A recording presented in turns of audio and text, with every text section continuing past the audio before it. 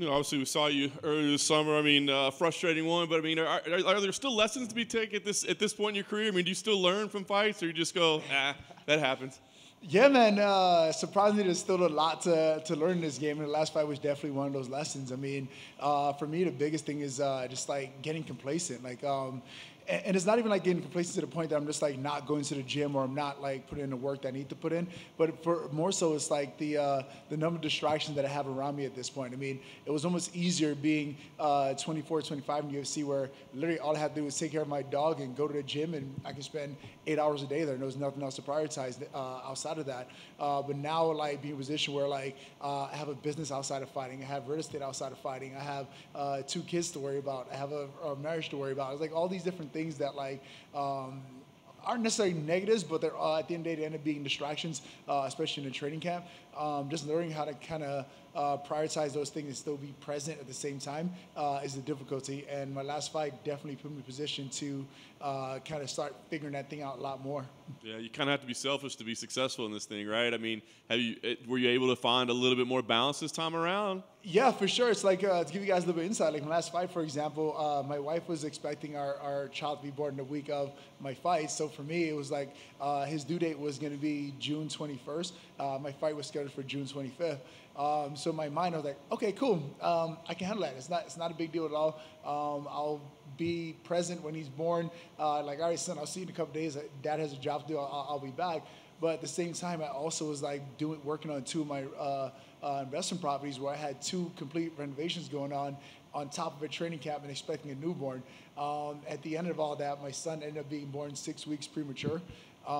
Fortunately, he didn't have any like significant like health issues or anything like that. He spent 2 weeks in the NICU, and he was able to come home and had no like significant issues at all. But it ended up being like hard to balance it all. But like, I'm not a guy to shy away from difficult situations or adversity. I was like, okay, cool, I got it. Sorry about that. I can figure it out. I can handle this all. Like, it's not a big deal at all. But the reality of it is, there's no way I can like effectively be a present father, be a present husband, be present in training camp, and be present on 2 separate renovations and get those things all done well. I can do them okay. I can do them average, but find the best guys in the world that can't afford to go in there with the idea of like, okay, cool, I had an okay training camp. I had an okay fight week. I need to make sure that like the training is impeccable. Like, there's no flaws, no holes in it. I make sure I check every box that I need to, and I'm going in there getting the job done. Very nice. So you had to change the schedule around a little bit. Did that affect you or impact you in any way, having to delay the fight a few weeks? No, I mean, in reality, like getting the notice that the fight got pushed back actually worked in my favor, where I had a teammate who was literally going through a lot of different issues, and unfortunately back in August he ended up losing his brother, and he was something that he was really struggling with mentally for a while, and my fight getting pushed back in the timing that it did, it kind of allowed me to kind of have a conversation with my coach, like, all right, cool, the fight's getting pushed back 3 weeks, what do you guys want me to do? Especially that the notice came in the week of the fight. Like, I was literally like Monday already water loaded, getting ready to go fight. He's like, hey, your fight is postponed, hang on a second. I'm like, all right, that's a bummer. So putting together a plan with the coaches, are like, all right, we're going to make this a rest week. We're going to force you to kind of like not be in the gym and overdo it so you can peak at the right time or whatever. It kind of like freed me out to be able to be there for my teammate. And ultimately, I feel like that was the best place I could have been that night. I mean, he and I were scheduled to fight a day apart, and I know he was in a position where he definitely needed a friend to be there for him. So for me, it was a blessing in disguise. I was literally like excited when the fight got pushed back. I was like, oh wait, really? I'm not fighting until November. I immediately just like jumped on the phone while I was on the United app rebooking my flight to go to his fight. So it worked out great. That's awesome. What do you think about the matchup? What is Daniel? I mean, you've seen everything, I guess, at this point in your career. But what does Daniel present to you?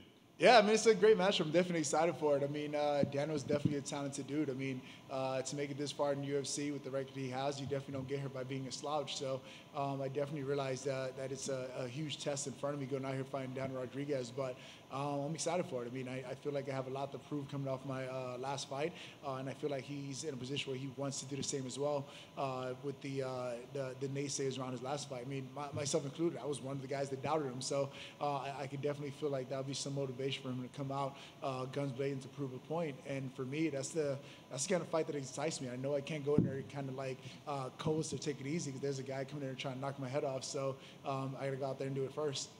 Nice.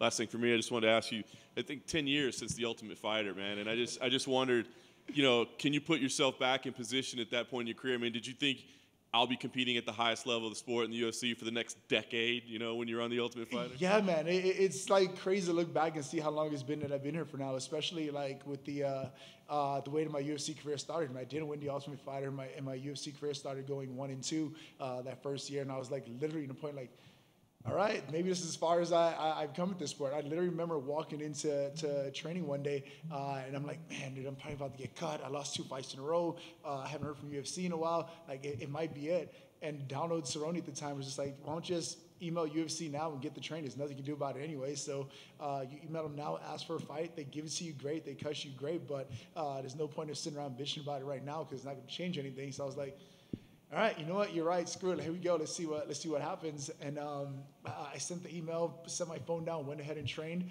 And after training, I had a fight in my email for a couple weeks later, and I was like, all right, cool, absolutely, I'll do it. And that fight started a 7-fight win streak for me in the UFC, and it kind of like catapulted my career to where it is now. So I'm definitely grateful that I stuck with it, and I didn't make that decision to kind of hang it up and move on, so to speak. So I'm definitely fortunate to be here 10 years later.